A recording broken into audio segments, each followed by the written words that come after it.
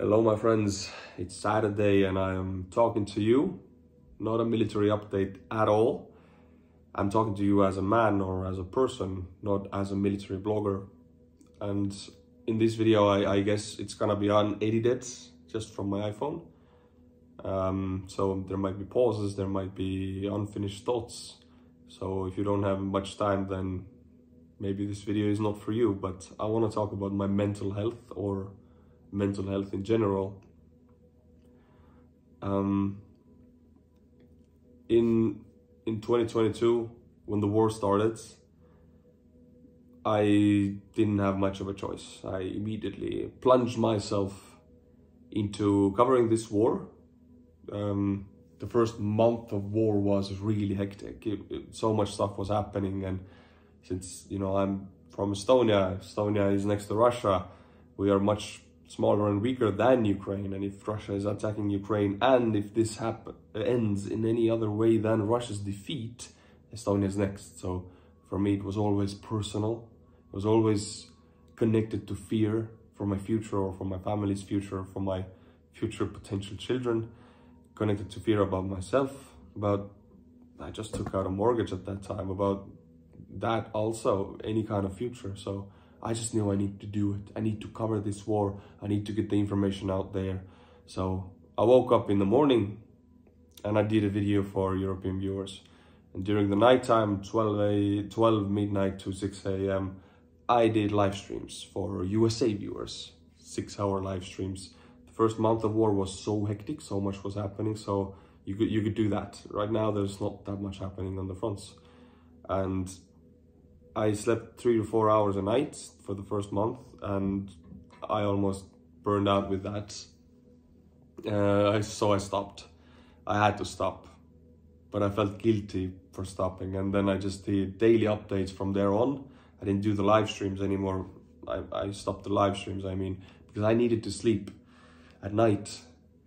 Because even with sleep, being a military blogger about Russia-Ukrainian war is, for me at least, as a YouTuber, waking up at 8 a.m. in the morning like a normal person, going behind my computer, opening it up, and then looking through all of the events that have happened in the past 24 hours.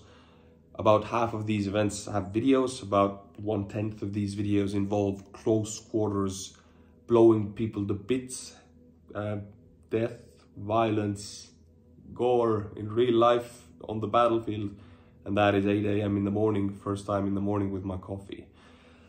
So I guess you can imagine how good that is to your mental health. And yes, I want to say a disclaimer that I really enjoy what I do. I love making videos, and I like being a military blogger.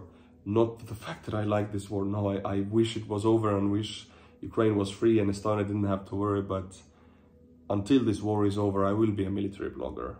And I'm not really given any kind of thought or even room for thought in my head of how this affects me in the long term or even in the short term.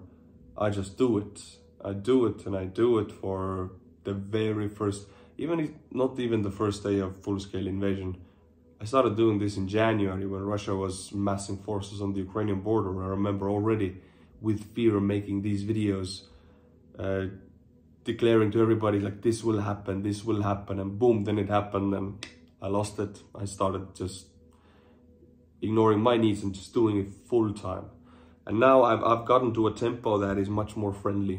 I sleep, I wake up 8 a.m. as I said, I work, I make the video for 5 p.m. Estonian time, because then USA or European audiences can watch it at the same time. It's the best time.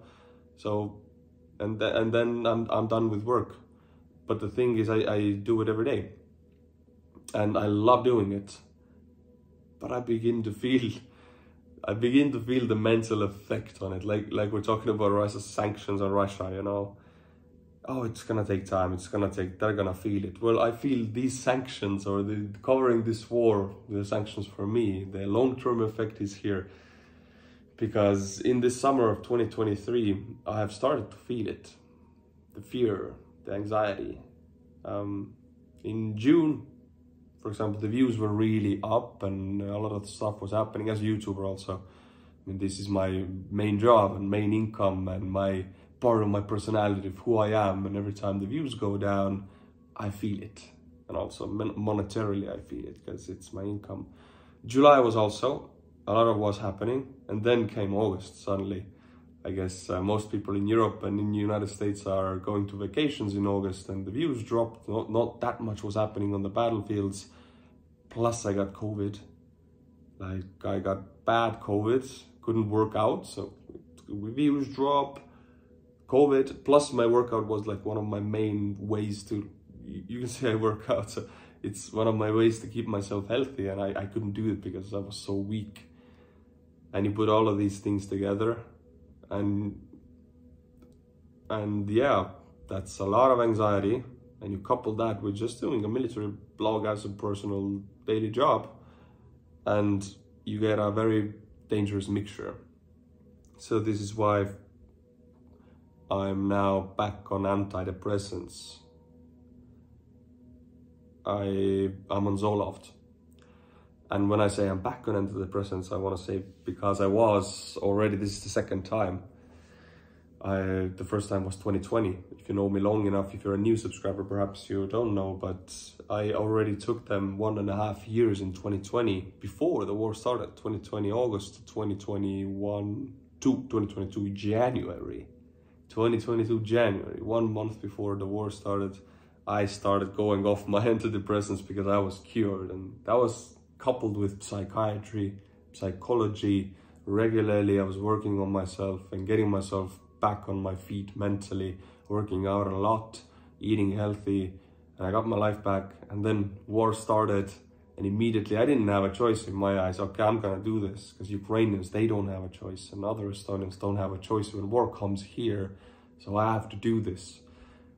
But I forgot about myself. And I want to say a disclaimer in between here before I go on, that I am incredibly thankful for being able to do this as a job. I enjoy what I do. And also I want to give here a shout out to the patrons, because throughout my last depression, 2020 to 2022, I was some days incapacitated in a way that, not drunk, but I couldn't work, couldn't make videos back then, and I had patrons. Patrons were really good to me. They gave me the stability. If I went to Patreon, I saw that, okay, I can really be sick if I want to. I can be sick and repair myself properly and not force myself to work. And I did that, and it took a lot of time. It took 18 months, day by day, of fighting, feeling the patron support, the support of my family, and I got out of it. So thank you, patrons, if you were there back then, and if you are here now, thank you so much. You're giving me so much more than just like the amount that you signed up for, is $1 or whatever. It's so much more. I see these names, and sometimes when I'm tired or I cannot upload, I see people are like not leaving immediately. It's like a security net for me, honestly. I just want to let you know how much this means to me. I grew up in a family where money was the main and one of the only things people thought about. So for me, it connects to a lot of anxiety. So this is why I just want the patrons to know how much you guys have given me. So thank you for that. Thank you. Yeah. And now I'm sick again. I am, again, a disclaimer, I'm taking care of myself. I'm now on a Zoloft, which means I'm on a path of admitting that I have a problem, searching for help. I got a diagnosis. I actually got an ADHD diagnosis also. I did the test.